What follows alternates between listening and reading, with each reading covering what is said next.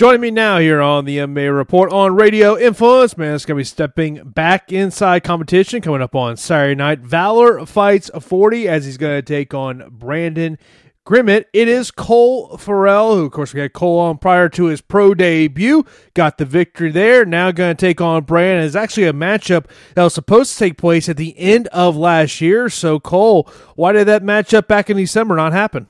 Well, man, it's actually a crazy story. So, as you know, prior to our first interview, that was before my pro debut, correct? Yeah. Okay, so I had my pro debut November 5th of 2016, and I won, like, very quickly in the first round, as I've, done in all of my victories. So I felt fresh. I'm like, if I'm still in shape, if I have no injuries, why not take advantage of getting right back in the cage and fighting again? And why not use this momentum to my advantage? So I reached out to Tim and said, I know it's only 2 weeks and 5 days out, but do you have anything for December 2nd? And he said, yeah, I got Brandon Grimmett. So long story short, I was at like 150. I got down to like 127.9 exactly. And instead of just showing up overweight like I could have and the fight could have happened, and instead of messaging the promoter, as a man, I messaged Brandon on Facebook and I just said, listen, bro, I'm like right at 127.9, right at 128. I feel like if I try to cut another 0.2, my body's going to shut down. I've cut from 150, dude. Like, I'm here. I'm like a pound and some change over. Like, is that cool? He told me, you got to cut it, blah, blah, blah. I said, okay, I respect that. I just thought I would ask. So then just when I tried cutting that last pound and a half, my body just shut down on me, and I ended up in the hospital, and that was that. It was a really hard moment for me there for a few weeks. I was real disappointed in myself. I felt like I could have just went about things a different way. I just had a teammate here in Georgia, out here in Atlanta at Knuckle Up. He just won the NFC Bantamweight Championship, and he's an amazing fighter. But he showed up like 2 pounds over, and still fought and still won the title. And it's like I was there, but I just didn't want to show up over. It's not in me to show up over, and I just kept cutting until I couldn't cut anymore. So now we're going to fight again, man, and we're going to do this one at 130, which is super easy for me. I'm like at 139 right now, so I'm ready to rock and roll. In terms of the long-term future, do you think 135 is a place to be, or do you ultimately think that you'll be a 125er? Man, I'm a huge 125er because not only am I 5'9", I'm also a lot thicker and bigger than a lot of these stocky 25ers, so it's a hard cut from me, but with the correct nutrition and dieting, I've actually managed to make my walk-around weight like 143 this entire camp prior to this February 11th fight with Mr. Brandon. And I'm like, 10 pounds out from weight right now. I feel amazing.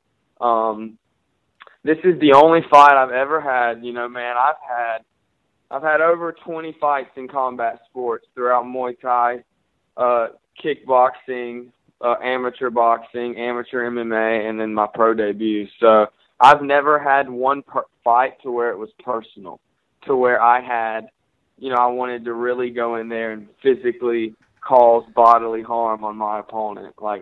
And this is the first fight that I sincerely want to go in there and hurt my opponent.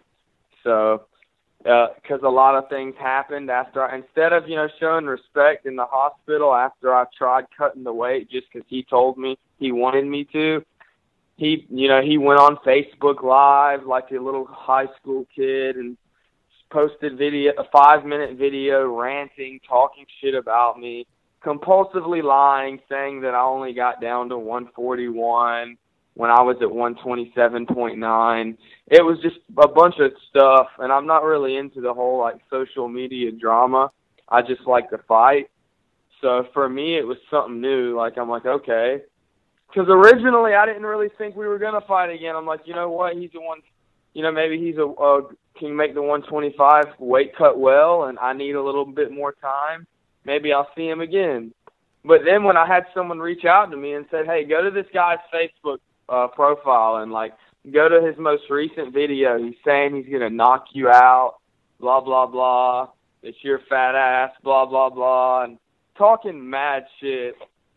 So he's made it personal. I messaged him and just said, like, please let me fight this guy February 11th. And me and him both agreed to do it at 1:30. So, yeah, man, this is the first fight that's personal for me. Like, I really want to go in there and do work on this guy and just not only show people why I'm the best, but also just show him why he shouldn't, like, disrespect fighters who are on a whole different level than him. Like, this guy's not on my level at all. I could go on and on about it, but that would make the interview an hour. So. In terms of it being personal, is that a good or bad thing? Or is it a little bit of both? I love it, man. It's just, like, I don't really know. It's undescribable, man. Like, I'm not letting it consume me. Like, I'm not allowing the fact that it's personal to consume me mentally, but at the same time, it has lit more of a fire under my ass in the training camp in itself. And after, all these, I'm on outside of my last amateur fight, my pro debut, I had 3 kickboxing matches before that in the tournament, all first round. So all 5 of my last fights, in combat sports have ended in round 1. And I do say it humbly, but at the same time, it's built a confidence that I can't ignore and I can't shy away from. I have to accept the ability I have and just keep training hard. So I think that it being personal is a good thing. I think that it's just lit that little bit more of a fire under my ass, and when I go in there, I'm going to be the same Cole that you're talking to in this interview. I'm going to be talking to him, saying the same things to him that I'm saying to you. Like, right before we tap, I'm not going to tap gloves with him. I take that back. See, I just naturally told you I was going to tap with him because I have sportsmanship. You see in all my fights, I tap gloves before everyone. I've never not tapped with a fighter, ever. And I've been doing this for, going on almost 10 years. So it's a little weird, but to answer your question overall, it is a good thing because I'm not going in there cocky. Brandon doesn't have the best record, but he's experienced. He had, a bunch of wins as an Ammy. So I'm not, like, underestimating the kid, but I'm just on a whole different level. So the fact he made it personal just makes me want to actually hurt him instead of win the fight. You know what I'm saying? Mm-hmm. Like, normally I finish fights with the intention of winning, even if they end violently. I just want to win. So I don't think people realize what I'm going to go in there with. I'm just going to go in there with bad intentions for sure. Any concern at all that on fight night that because of this fight now being personal, that emotions could get the best of you and you leave yourself open to things?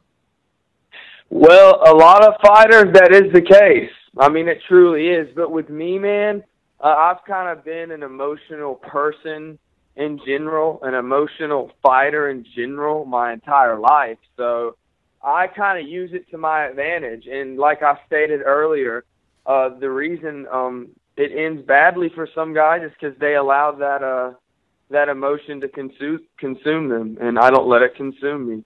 I just try to find that perfect balance. Like, okay, it's personal, but at the same time, I got to show respect because anything can happen in the cage. And but at the same time, I know I'm going to finish the fight.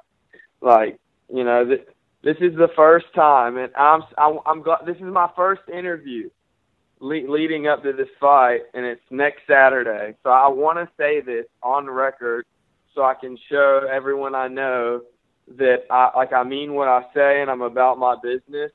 I am going to finish this fight within the first 3.5 minutes at the most of the first round. And I've never predicted or called a fight.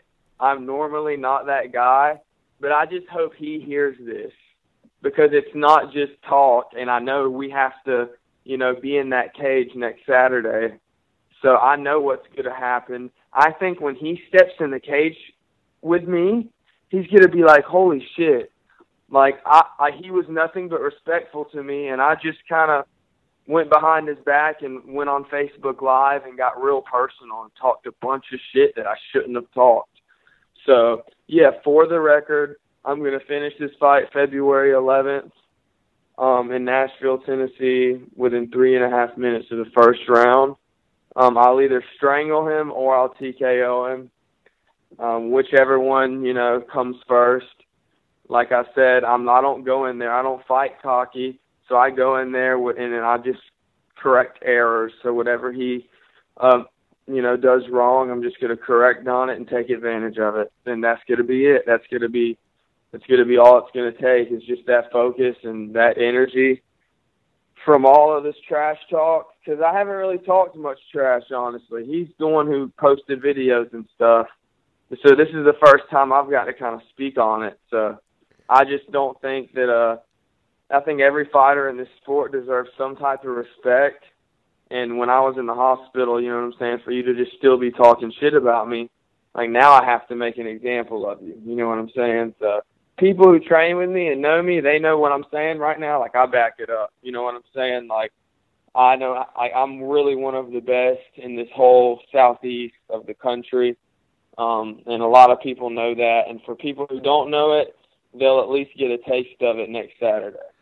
And, of course, you'll be able to watch this on flowcombat.com. Cole, I appreciate the time and good luck against Brandon. Thanks, brother. I appreciate it. Be easy.